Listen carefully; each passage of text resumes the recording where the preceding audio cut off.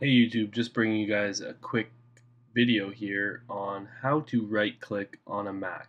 Now, a lot of people are switching from PC to Mac, or they have used a PC before and now own a Mac, and they don't know how to right click, and it's very frustrating coming from PC to Mac, not knowing how to right click, because right click is definitely a great thing to have on the computer. You really need it, it's very essential. Now, for those of you guys who aren't familiar with the Mac environment, I'm going to show you guys how to open preferences. If it's not in your bottom bar, it looks like a gear. If it's not there, you're going to go to the top right. You're going to look in the spotlight search bar.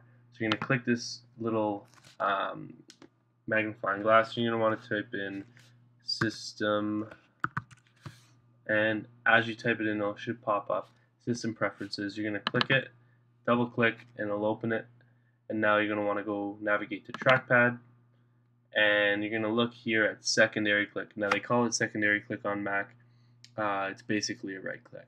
So if you look and your box is unchecked like so, you're going to want to check it, and you're going to want to look at the settings also underneath this little gray box here. If you highlight, it'll show you different options for your right click.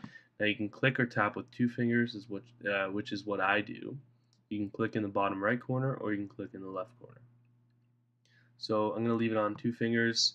I'm going to close this. I'm going to show you guys that this works. So if I do put two fingers on the trackpad, click down, I'm going to open this up like so.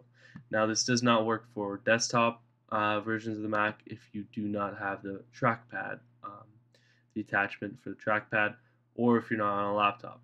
So the laptops is all going to work. You're going to right click.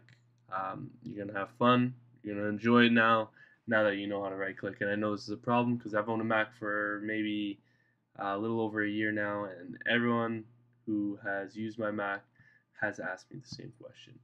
So that's basically the end of the video. I hope you guys liked it. Comment any more ideas on Mac videos if you have any more questions about the right click, or even other Mac questions in general. Any tech how-tos, just ask me. I did build my own PC. If you want me to show you guys how to do that too, go on ahead. Thanks for watching the video.